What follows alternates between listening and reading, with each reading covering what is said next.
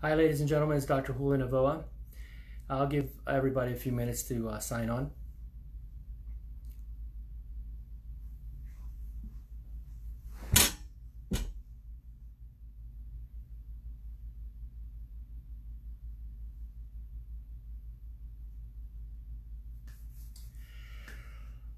So, living as the life of an OBGYN, you got to live off the fly, and sometimes your best laid plans are not what you expect. So I'm not at home. Luckily, I was able to do this presentation from the office. Nevertheless, hi everybody. Hopefully I can follow along with all of the questions. Okay, hi everybody. So today's discussion is supposed to be about what actually happens with medical records. And so you might want to take some notes on this one because it's rather surprising for most people.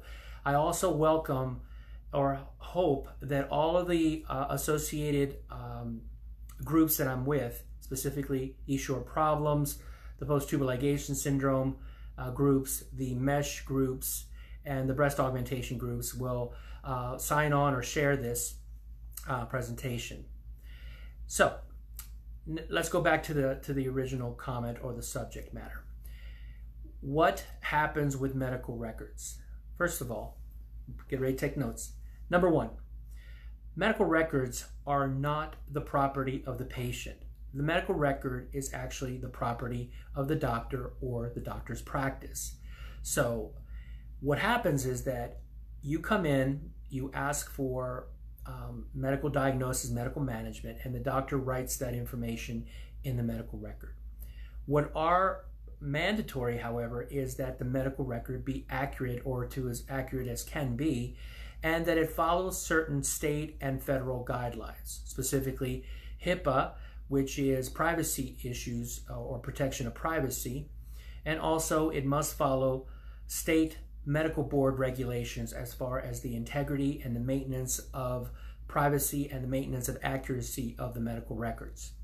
Outside of that, the medical records do belong to the practice. Now, you can always request a copy of your medical records, but you're only going to get a copy of the medical records, not the original medical records. It's also important to understand that if you find in the copy of the medical records that there is an error that has been made, you have every right to request that the error be corrected, or you can request in writing that if there's not going to be a correction made, that an explanation as to why the correction has not been made. Very important. So if you come into the doctor's office and you explain something and you read the medical records because you asked for a copy, and the explanation is not properly documented or not documented at all, then you have a right to request that the medical record be corrected. And if it's not corrected, you have a right to put an objection to that particular documentation in the medical records. And that has to be maintained in the medical records. If for whatever reason those rules are not followed, you have every right to file a complaint against the medical licensing board of that particular doctor. And here's where it becomes so important to understand what your rights are. A lot of patients get frustrated because they think that, well, they were basically dismissed from the practice and they don't have any rights as to what their medical records are. You do have rights. It's just that it's not something that we commonly talk about because we really, as doctors, not necessarily myself, but as doctors really like it when they can keep patients in the dark about a majority of things, especially if the doctor has made a mistake. Okay, so this is very important. Now, the integrity and time period that a medical record must be kept is dependent on the state of where you live. Now, it also can apply internationally, and I welcome all of our international followers to go ahead and take notes and to share this as well. And this is where it's important, specifically out of the United Kingdom and Australia, where we've been getting a lot of commentary about things that are concerning to me as far as professional integrity is concerned. But I digress, so let's go back to the United States. But it's happening across the entire world, because doctors are basically acting the same way. So what's going on there? For example, let's talk about the state of Texas. In the state of Texas, if you see a patient, you're required to document in the medical records in a legible format and a reproducible format the medical record of that particular event, and you keep it in the patient's chart for a minimum of 7 years. Here in the state of Texas, it's 7 years. So that means that from the time that you write a note to the time that you can dispose of the medical records is going to be 7 years from the last note that was written in the chart. So if I were to have seen a patient for 10 years, and the last time that I saw the patient 10 years ago, but every year, started to see the patient 10 years ago, but every year I see the patient once a year, and I saw the patient last year, so I have 10 notes, okay? I cannot destroy, or shouldn't destroy, the notes that were written 10 years ago. I should keep them all together as part of a medical record, because something from 10 years ago may be important to understand or be aware of for an appointment this year. So it is important that despite the fact that you have a medical record that goes longer than 10 years, you should keep the entire medical record in case there's something that you need to go fall back on or go back and review. So we're talking about the state of Texas, for example. There are many states that the minimum number of years that you have to keep a medical record is going to be 7 years. So let's work with the 7-year rule. Now, there are no specific number of years that the federal guidelines say related to privacy, only that privacy must be maintained. So we're not looking at a federal issue, but we're looking at a state issue as far as that is concerned. If you have medical records, the medical chart is longer than 7 years, there is a good possibility that your doctor will destroy the medical records. This is why it's so important that if you think that there's something important in your medical records, you must demand a copy of the medical records tomorrow, for example, or Monday. As now that you know what is generally happening with medical records, it is your obligation basically to go ahead and get a copy of your medical records. So what do you do as far as that's concerned?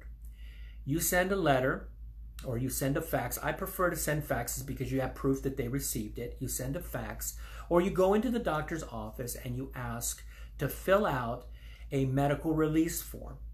And here's a little bit of a catch there.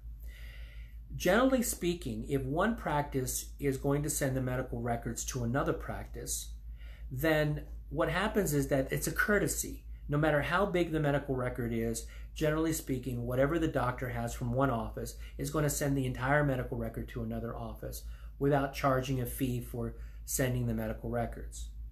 However, if you walk into the doctor's office and you request a copy of your medical records, they're generally going to charge you depending on how many pages. Here in the state of Texas, more than 20. After 20 pages, they can charge you. We can charge you. And so we charge you by the page. And if there's pictures, we charge you by the pictures. And if it has to be put on a disc, we charge you for the disc. And if there's anything else, depending on the rules of, for example, the Texas Medical Board, we are allowed to charge for a certain number, for a certain amount of money, depending on what you're asking for. But it's exceptionally important to ask for a copy of your medical records because, again, we're not obligated to keep the medical records for longer than 7 years here in the state of Texas, and then important to find out exactly what the minimum requirement is for the state where you live. So, number one and number two, you have a right to your medical records. They are not your medical records, but you're entitled to have a copy of the medical records. And after 7 years, minimum 7 years here in Texas, the doctor can destroy your medical records. So this is very, very important for women that have devices such as the eSure device or the Paragard device or the Felshi clips, Holka clips, or breast implants, because on average, you're going to have your medical device in place for more than 10 years. And if you don't have a copy of your medical records, then you're basically out of luck, basically, because you're not going to have any information related to that particular device. Now, there are some devices, such as breast implants, that have serial numbers on them. There are some devices that, like the Paragard, that they come with little cards and such.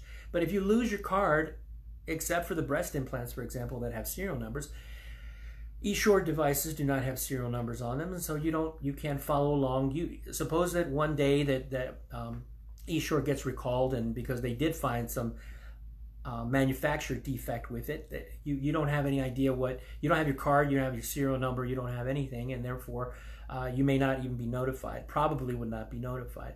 So it's very important, if you're going to have a long-term device placed, that you get a copy of your medical record so that you have your serial number, you have all of the information related to it, and evidence as to exactly what the doctor is saying that they did. This is very important as related to operative reports as well. So now we're talking about what happens inside of the office. There's an inherent issue related to documentation in the office because it's so not only subjective, but also basically to cover the doctor's butt, okay, basically. Because a doctor can manipulate the medical records, especially if it's handwritten. Luckily, since we've been using electronic medical records, it's computerized, and the electronic medical records by federal regulations and also state regulations are no longer able to be manipulated like the paper medical records. You can't slide in a sheet of paper in there and say that we had a discussion when we didn't have a discussion per se.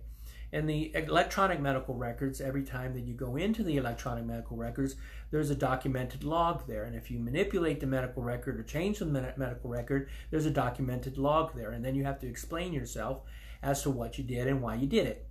So this is very important, especially for the practices that are still in paper form. And there are still a lot of doctors that still use paper because they're the most vulnerable to manipulation or to change as far as the medical records are concerned.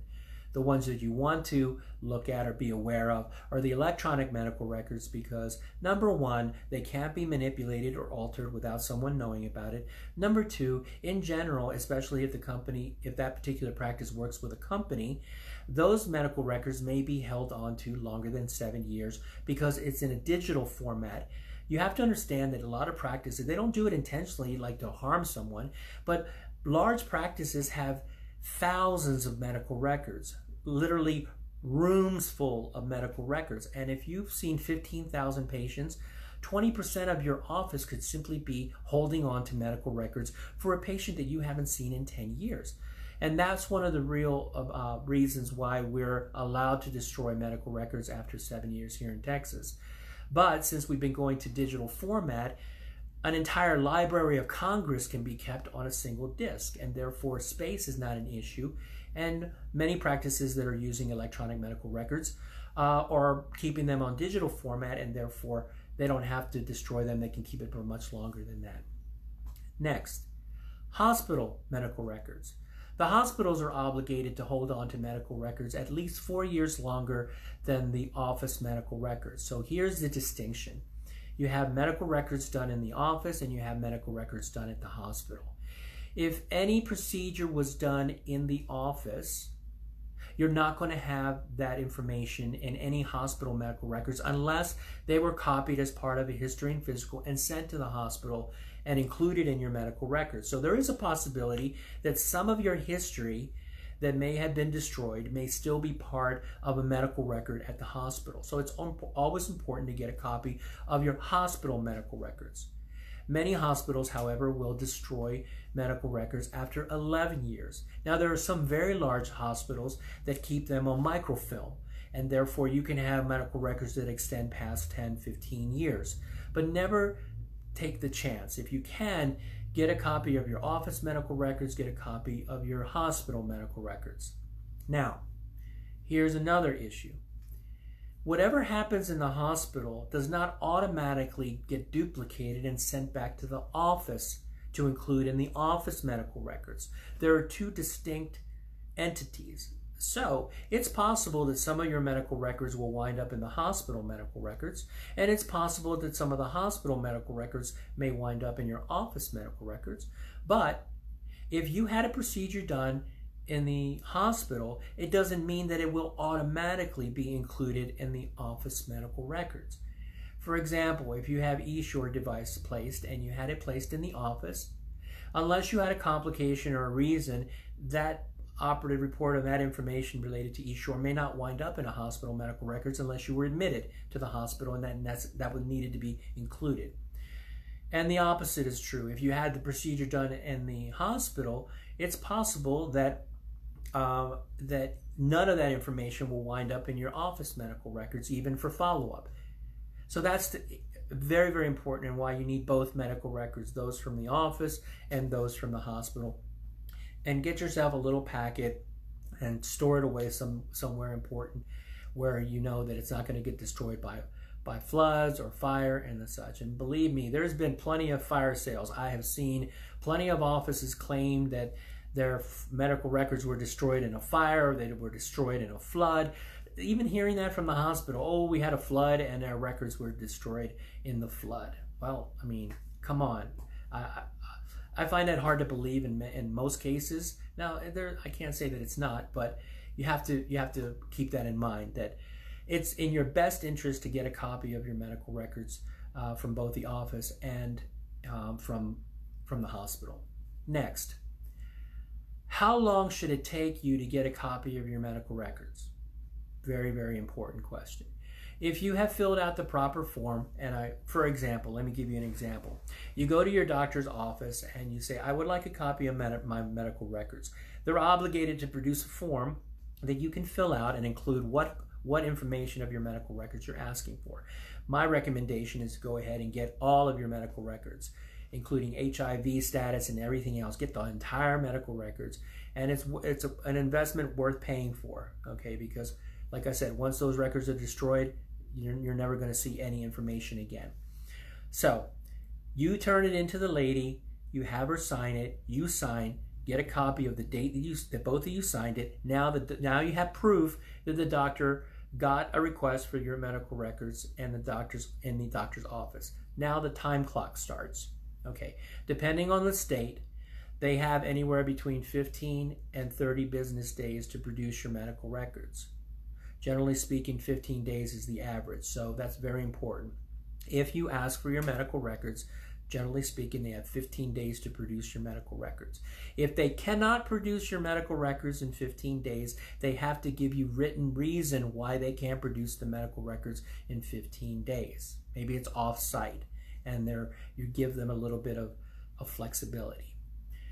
Texas Medical Board takes this very seriously. For example, if you're a doctor in Texas and you do not produce medical records in the 15-day period of time, or there appears to be a delay in producing medical records, you could be reprimanded or sanctioned by the medical board, and it can cost you $20,000 just to defend yourself before the board as to why you didn't produce medical records in a timely manner. That's very important. I'm hoping that the same thing applies to other states, but it's obviously you have to check with your state medical board as to what's going on if your medical records are not being produced in the 15 to 30 day window. Now, that doesn't end. You don't come to a dead end if the doctor's not producing the medical records. It's obvious that you say, hey, listen, I got in touch with you guys. I've been waiting 15 days. You haven't produced my medical records. And they said, well, I'm sorry, we didn't get the message. I said, I have proof. I have proof that I came in on the date signed. And if you're not aware, state medical board regulations say that you're supposed to produce my medical records within 15 days. Do I need to make a phone call to the Texas Medical Board? Or do I need to make a phone call to my particular board? That's what you have to do. You have to be, I'm sorry to say, you have to be a little pushy, maybe a little bit pain in the butt to get your medical records sometimes, because doctors really feel like, let's put them on a waiting list. We'll get around to it. No. You have the right to ask for them and get them in the timely manner.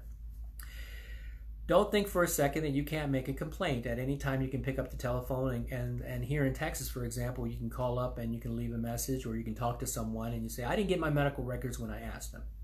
Here's a distinction, however. If they have your medical records and they notify you that they have them, you are required to pay for them if there is a fee associated with it. And again, the fee has to be associated within the regulations. But to say, well, they had my medical records, but I didn't have the $30 to pay for the medical records and they should have just given them to me, that's not part of the requirement. So if they tell you that they have your medical records and you have to pay for them, then they can wait as long as they have to or they want to until you pay for your medical records. But if you go in there and say, I have my $30, where's my medical records? Or if they're saying it's going to cost $30, please notify us when you're ready. But if they can't produce your medical records, then you have a right to make a complaint. The next thing is, what happens if something's missing in your medical records? This is another board regulation and a board violation if your medical records are incomplete. Very important. For example, there are some practices that, for eSure, for example, that were done in the office, and they had the eSure device placed in the office, and now they can't come up with any records related to the placement of the eSure device. There are so many regulations that have been violated in that particular scenario. Number one, before you place the eSure device, you have to get informed consent from the patient. They have to have written informed consent to do a medical procedure. So if they can't produce a medical informed consent, they're already in trouble. Because it's a medical procedure, they're required to write an operative report or a note describing what happened during the procedure. That's number two. Number three, they are supposed to keep a copy of the eSure serial numbers and the little card that they give you. They're supposed to keep a copy of that in your medical records. So that's number three. Okay. If none of these things are in your medical records, you have a right to complain, and there's been a damage done to you, and you have a right to sue if you wanted to, depending on whether or not the board's going to get involved. And again, board actions don't cost you anything. They are done on your behalf for the public welfare. And so when you complain to the Texas Medical Board or to complain to your medical boards in the state where you're in, they are doing the follow-up to that complaint as a public welfare requirement by state law. And also, if you're complaining on a federal level, privacy documents, you can't get rid or destroy or not have medical records as a HIPAA issue, and there is a privacy thing as well. So they can get in a lot of trouble either on a state or a federal level. So suppose that they say, well, you weren't even one of our patients. Okay, this is why it's so important to keep a receipt on anything that you do, especially if you had a procedure done that you paid through insurance. Your insurance will document all of this stuff and will have it on file. And why is it that they do keep this stuff? If you've ever applied for insurance, for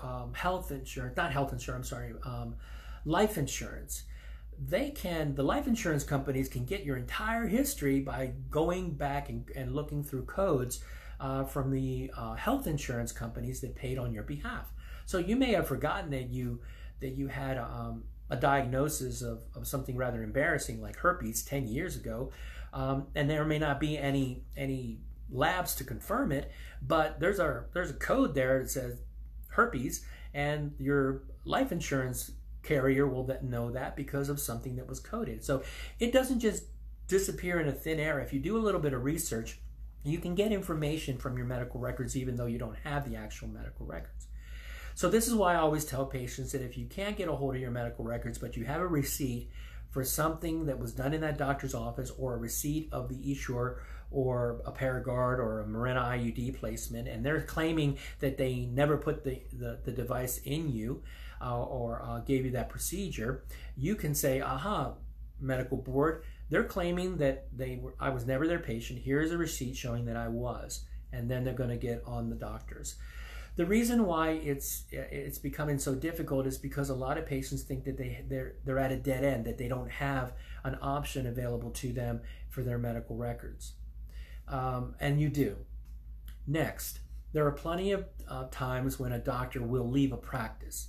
They will either go on and move to a different state, or they will leave a group and try to go to a different group or go solo.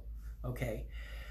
The medical records, just like they are not owned by the patient, the medical records are not owned by the individual doctors. They're owned by the practice for which that doctor works. Now, it's possible that the doctor owns the practice, but technically the practice owns the medical records. So if that doctor were to sell his practice, the medical records are property of the practice and not property of the doctor. So those medical records have to be maintained under the same regulations and rules and regulations for the individual doctors. 7 years for the state of Texas, 11 years for hospitals in the state of Texas. That kind of arrangement is still required. A doctor that retires or moves out of state must notify their medical boards of where they're going and where the medical records are related to the practice that they work for. So if you think, well, if you have any idea where a doctor went, or you don't know where the doctor went, there is still national data bank information as to, did this doctor set up shop in a different state? And if they set up shop in a different state, almost certainly they had to notify the new state of where they used to work, and they're going to get a medical license in the new state based on anything that they did on the previous license in a different state. So you can actually find your doctor where they went to. Even if they're retired, they're supposed to keep some information as to where the medical records are. So don't accept that the doctor went to a different practice. We don't even know where that doctor went to. Don't accept that the doctor left this practice and we don't have those medical records. That is a false statement or a board violation. If a doctor leaves a practice, that practice must hold on to the medical records of that doctor for the same period of time as if that doctor was still in the practice or with the practice. So keep that in mind when you're getting a dead-end answer, and be proactive and insisting that, listen, I know what the regulations are, and the easiest thing, and I know that it's often said don't do it, but Google it. Google state medical board, get the information from your state medical board, ask them, call them and ask them what the rules are. I've got a doctor that says that, I've got a practice that says the doctor's not there anymore and I can't get a hold of my medical records. What should I do, or what can I do? Okay, so that's the key related to that. So I think that I covered those particular points as far as the medical records are concerned. The last thing that I wanted to talk about tonight is I know that many of you want to believe that we are doing our best to take care of you, and we are. But there is enough of us out there that aren't, and that you do have to be proactive for a majority of the things that you do, especially when it has to do with informed consent, especially when it has to do with a medical device that's going to be in your body for longer than a few days, for example. It includes breast implants, the eShort device, Felshi clips. And I wanted to focus in on office because it's more likely that you're going to get an issue where medical records they disappear. Now, obviously, you understand what can happen. If your medical records disappear, you can't sue. No practice, no attorney is going to take on your case if it's exceptionally hard to get a hold of medical records. There has to be some evidence that they can work with. And please answer when you can. Kathy, I'm sorry, there's so many comments coming up. Can you ask the question again? Hi, everybody. Hi.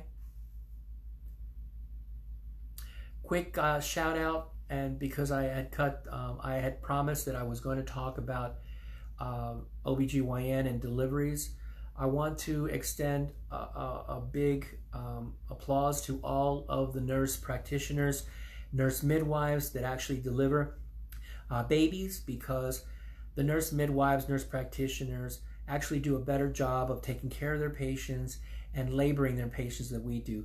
Multiple studies have shown that on average, the nurse practitioners and midwives have an associated 5 to 10% chance of having a patient end up with a cesarean section or requiring a cesarean section, where in comparing the same type of patient to an OBGYN, the OBGYNs have a 3 times higher chance of winding up with a C-section. So where the nurse practitioners, nurse midwives have about a 10% chance of winding up with a C-section, the same type of person, same type of a patient, the doctors are doing 30% C-section rates. Okay, here in El Paso, unfortunately, it's horrible. There are C-section rates higher than 50–55%. And this is what a big shout out is to the nurse practitioners, nurse midwives, because we do know what's going on there. Just wanted to thank you again for post and PTO. Yes, thank you, ladies, for the post-tubal ligation syndrome. This is very important for you as well, especially with your records from the hospital, because there are many different ways to do a tubal ligation, and each one has potential issues on complications. Okay, this is a problem with when you have had medical records that have gone more than 10 years.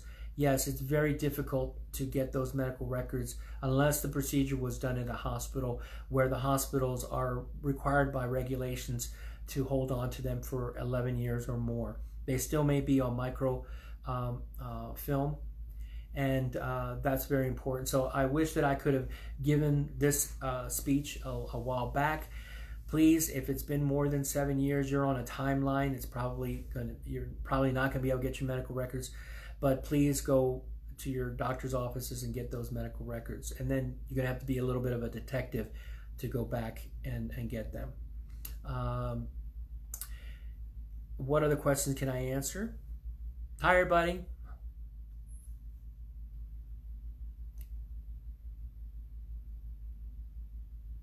Okay, I know that there's a lot of waving and watching, but I wish that I could have given you different news on that. But unfortunately, in the majority of cases, you're going to have to penalize the doctor rather than get the information that you're looking for. But maybe you could be the person that makes that doctor think twice about not documenting properly or not keeping the medical records for the patient. And again, whenever you have a procedure done in the office, you should ask for a copy of your medical record of that particular procedure, and especially if there was an informed consent related to it. This is a minimum what you should do. Okay. Well, I have a lot of people who are watching, but not a lot of people that are asking questions. So I hope that I answered the question on why it's so important to get a hold of your medical records, because it is a very convenient thing. Is it true that they only have to hold? It is, Amy, depending on your state, they may be required to only hold them less than 10 years. For example, here in the state of Texas, they only have to hold on to your medical records for 7 years. So depending on what state you're in, it can be less than 10 years. And again, as I said before, it's not that we intentionally want to hide something, but we just destroy them because it just requires so much time and effort to keep paper records. Now that we're switching over to electronic medical records, many records are able, thousands or tens of thousands of records are able to be held onto on disk, and they may be held longer. But until the rules change, depending on your state, they are allowed to destroy them after a certain time period. Okay. You're welcome, Kathy. Amy, I hope that answered your question. And how is it legal to document tubal ligation when it is now? Okay, a clarification. Amy, for example, you're absolutely right. Let's go back for a moment for the tubal ligation group. But it also applies to every other group. Tubal ligation is a generalized term that basically means destruction or closure of the fallopian tube. Tubal ligations should document the type of procedure that you're going to have done. If you want your tubes burned, it should say your tubes will be burned. If you want your tubes tied, it should say I want my tubes tied. Okay? Tubal ligation is too broad a term, and it should be very specific. Very specific. Fell sheet clips, Hulka clips, celastic bands, they are forms of tubal ligation, but they are unique and distinct, and therefore you have a right to have that properly documented with informed consent related to the specific type of technique that's used. For example, tubal ligation by fulguration or burning of the fallopian tube is generally reversible, but only to a certain point. If the entire tube is burned, you can't reverse that. celastic band is a silicone band placed on the fallopian tube. You can have a foreign body reaction to that, as you can with the Felshie clip or the Holka clip. All foreign bodies all can produce an array of autoimmune responses, from your hair falling out to having memory lapses to excessive weight gain to very heavy periods to pain with intercourse to bleeding all the time. Okay, the Essure permanent sterilization device is a form of tubal ligation, but it is distinct because it is the only hysteroscopically inserted form of tubal ligation, and therefore a tubal ligation informed consent is distinct and should not be described as Essure with tubal ligation. It should have its own form and documentation. Yes. Now here we go.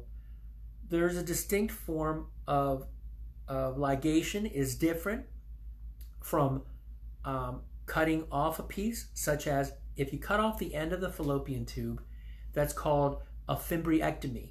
It's called, also named after the doctor that came up with that, as Kroner's technique. Okay, a fimbriectomy is a tubal ligation, but it's not the same as cauterization or burning of the fallopian tube. So it should document fimbriectomy in the informed consent.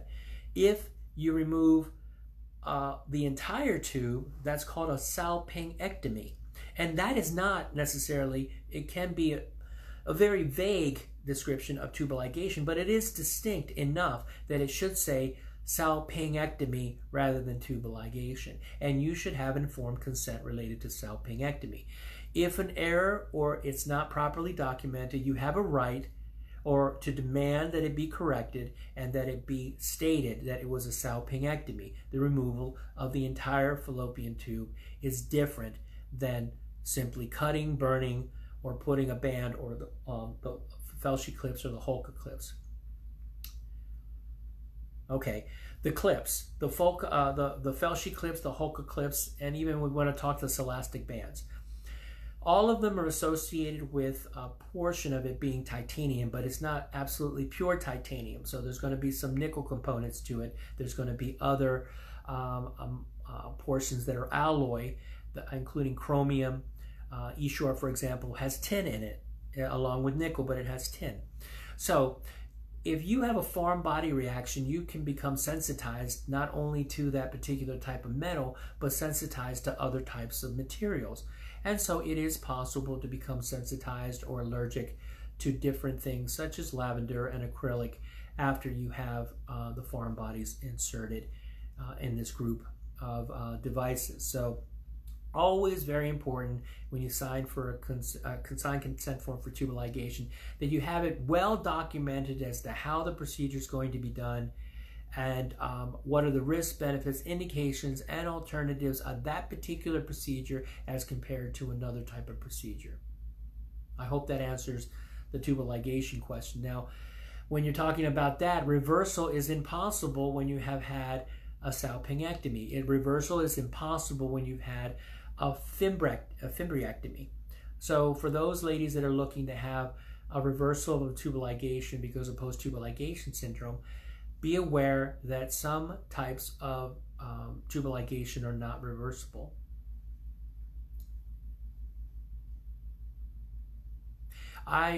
You can complain, Amy, you can complain and you can possibly sue on the grounds of lacking informed consent. There is a distinction between being able to sue and winning a case, and this is where the attorneys get in and they say, you know what, this case isn't worth arguing about. If we're not going to make any money simply because you got the tubal ligation done, it wasn't the type of tubal ligation that you wanted, but it was a type of tubal ligation that actually worked, and we understand that there's side effects to it, but all medical procedures have side effects. I think I sound like a broken record. I think you've heard it from many, many doctors and probably a lot of attorneys, but what you didn't get was proper informed consent. So yes, who could you complain to? You can complain to the medical boards. Doesn't mean the medical board is not going to give you money. You're not going to win a lawsuit, but you can get some satisfaction in saying, this doctor did me wrong, and he needs to understand, or she needs to understand, that she did wrong and not do it again to any other woman. Therefore, I'm going to make a complaint. And if that's your ultimate goal, then I think that you're going to succeed. But if you're looking to have an attorney want to support your position, it's very hard to get an attorney to accept a case where the informed consent may not have been enough or proper, but damages are hard to come by or to explain and get a jury to award damages for. Should I be tested to see if I'm allergic to nickel before having a shore removed? I've had hives on and off. Yeah, you can be tested, Jennifer. What I suggest that you get tested for is, and you get a consult with a rheumatologist and immunologist, you want to be tested for anti-nuclear antibodies, ANA, the rheumatoid factor, TSH, or the thyroid stimulating hormone, the lupus panel, the ROSSA and LASSB antibody screen for Sjogren's syndrome. And if you go to the allergist or you go to the rheumatologist and immunologist, you ask for a Melissa test, which is going to be distinct for nickel, as well as you can test for titanium. It's okay to do a skin allergy test as well, but the sensitivity of both the Melissa test and the skin allergy test may not be 100%. But recently, in April, the FDA came out with some guidelines, recommendations related to the management of devices that have nickel and titanium in them, which is called Nictinol. That recommendation says that if the patient is showing autoimmune symptoms, autoimmune reactions to the device, that you should consider removing it. So on those grounds alone, I generally support my patients that are showing autoimmune symptoms to have the eSure device taken out without having either a Melissa test or a skin allergy test done, or any of the other tests. So this is important. It's keenly important, and it should be multidisciplinary, because your gynecologist, I can bet $1,000, probably has never even heard of a Melissa test before. So that's very important, why you should become your own advocate. Go Google this, FDA draft recommendations for Nictinol, Nitinol. It came out in April of this year. And in your hand, go to your rheumatologist, immunologist, and then back to the gynecologist and say, I need these devices out. It's very important for me. To include warning, risk of tubal ligation does have side effects, and they refuse to tell women about it. Of course, this is I've been doing tubal ligations for more than 20 years. I've done more than 2,000. If you can ask any of my patients that come in, and the first thing that I tell them, are you absolutely, positively sure that you want to get your tubes tied? And of course, I always hear that, well, I've had 3 children, I don't want to have any more kids. I said, imagine for a moment that situations were completely changed and you were by yourself. Would you ever think about having another baby if you were by yourself? And they say, yes, I would still want to have another baby. I said, okay, let's try something different. Okay, but if they answer no, I still don't want to have any more kids, then the next comment is going to be your husband, boyfriend, or significant other should get a vasectomy, because the vasectomy has lower risk, lower side effects, and the guy needs to step up to the plate and do what's right by you, because you had all the babies, you delivered the babies, you're taking care of the babies. He should get the vasectomy. Okay, it doesn't change your manhood. It doesn't make you less of a man in bed or anything like that. Yes, there's a very small percentage of men that have some discomfort related to the vasectomy for a short period of time. When I had mine, I was in pain for a few weeks, actually for a few months, but then I got better. But I can tell you from experience, I had my vasectomy done. I was awake when I had it done. I had it. I was back in the office 3 hours later. When I had it reversed, I needed a few days off to recover from that. So I always tell patients, vasectomy, vasectomy, vasectomy, vasectomy. Okay, or you're going to get cold showers. Just tell them, you know what? I'm not going to have another baby, so you're going to take cold showers until you get a vasectomy. That's what I recommend. Next, and this is an explanation. it's not an excuse, but it's an explanation. Doctors are not going to try to convince you not to have a tubal ligation. They're going to tell you that it's very safe, very effective, and generally that it is, okay? But we're looking at between 2 and 5% of women that are going to have significant side effects to a tubal ligation, and those women are going to have problems with cognitive changes, emotional changes, abnormal periods, excessive weight gain, and if they have had a foreign body attached to that, such as a celastic band or the Felshi clips, the Holka clips, they're going to have the same type of autoimmune reactions that patients with Eshore have. And so the reason why this message is not getting out is because the vast majority of doctors don't believe in the post-tubal ligation syndrome. So if you don't believe in something, you're not going to be talking about it. And if you have a financial incentive not to talk about it, you're not going to be talking about it. And so until ACOG, for example, supports post-tubal ligation syndrome, or until the integrity of the field of obstetrics and gynecology, which, mind you, I think that the field, my specialty of obstetrics and gynecology, happens to be one of the most corrupt, unprofessional, unethical specialties of all of the medical specialties. Here's a specialty where 50% of women are getting unnecessary cesarean sections, unnecessary surgeries, and yet they listen to their patients say, thank you, thank you, thank you for saving my baby. And they, in the back of their minds, know that they just wanted to go home, or they had to go on vacation, or it was going to be the weekend, and they just wanted a C-section the patient. So here they're getting this gratitude from their patient, and in the back of their mind they're saying, she had no idea that I just sectioned her because I just wanted to go home. That is horribly unprofessional, and yet that is the vast majority of what's going on in obstetrics. That's why Eshore permanent sterilization device was so popular, because of the financial benefits the doctors were getting from it. That's why Felshi clips, Holka clips, celastic bands, improper placement of the IUDs, learning curve issues with the Da Vinci robot, improper placement or inappropriate placement or just incompetent placement of meshes. The mesh, the abdominal meshes, vaginal meshes, the urethral meshes, and the sacrocolpopexy meshes. These are harming women every single day, and yet thousands of women, tens of thousands of women, and yet those devices are still on the market. So I can appreciate what your position is. Why can't doctors tell me about post-tubal ligation syndrome? The entire specialty is corrupted. It's completely corrupted. So this is the issues that we have to deal with, and what we're looking at, and why women are still suffering and being taken advantage of. And this is one of the reasons why I do these presentations. I encourage all of you to go and research all of this. I'm not telling you anything that I'm not going to stand behind that hasn't already been talked about hundreds of thousands of times, if not by the doctors themselves, but by the experiences of the women that are suffering. So this is why I encourage all of you to share these videos, because prove me wrong.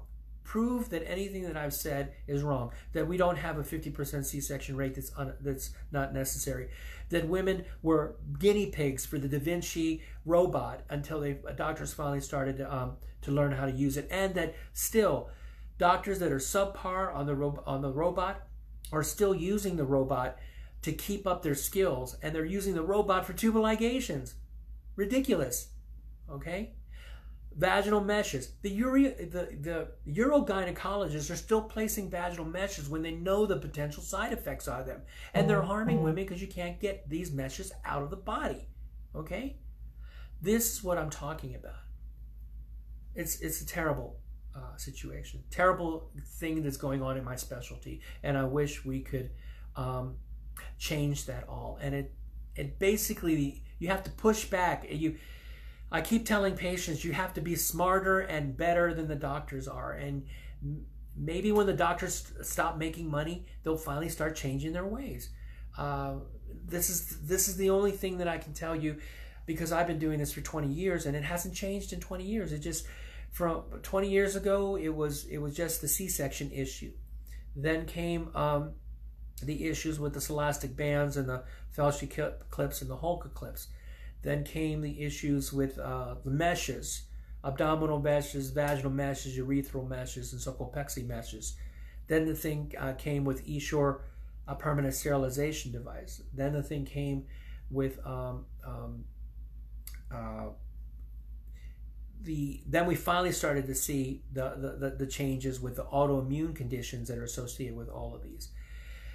And finally, the Da Vinci learning curve, where the thing that I have, there's nothing wrong with using the Da Vinci. It's just that most doctors that use the Da Vinci are placing 5 or 6 port sites that are this long, okay, this long, when it should be less than a fingertip, going in through the belly button and a couple to do most of the procedures, okay? The worst pain that you're going to feel with Da Vinci is going to be on the left or right hand side just below the rib cage. These hurt a lot for weeks, and they don't have to hurt if you just did a traditional laparoscopic. Then all of a sudden, all of these masters of Da Vinci decided, I'm going to use a single port. I'm just going to use one port right in the belly button. They don't tell you that they stretch out your belly button like you had delivered a baby. Okay, so for those ladies that love the appearance of their belly button, there's a high probability that you're going to develop a hernia there, or that it's going to be permanently distorted, that you're not going to want to wear anything that shows off your belly button anymore. These are the things that are not told, you're not told. So this is the key issues with informed consent, and why I'm glad to answer the questions as honestly as I can. But here I go off on a tangent as usual. So nevertheless, are there any more questions related to medical records for tonight? Okay, so please share these. I'm going to post them again on my Facebook page as well as drnovoa.com. And if you're not aware, the ones that I've been recently posting with Danielle, we have posted them to YouTube. Okay, they are Dr. Novoa and Danielle. If you go to YouTube and type in Dr. Novoa and Danielle, you will see the Friday presentations that we've been doing, and you will be able to see this one I will post later on tonight or tomorrow. I really, really encourage you to go ahead and share this with everyone. For the international patients, please be sure to share them internationally.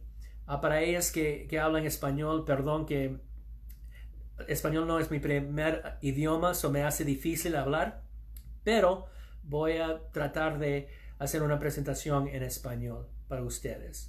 Sorry I don't speak Portuguese or Italian, but hopefully that Google will come up with a verbal translator, and we'll be able to share this with everyone. So feel free to send me any messages through drnovoa.com and any questions that we may be able to do in another presentation. And I really appreciate you taking the time to watch the videos. We get anywhere between 4,000 and 5,000 views. We are here to help you. We are here to give you the God's honest truth. There's not sugarcoating that's going to happen, and that's what we're talking about. So the only way that you're going to help yourself and you're going to help your fellow sisters that are suffering from medical malfeasance, malpractice, is to share the messages that we're sharing with you, so that we better educate ourselves. And that's the key, and that's why I do what I do. Thank you so much, ladies and gentlemen, for watching, and hope to see you next week. Thank you so much. Good night.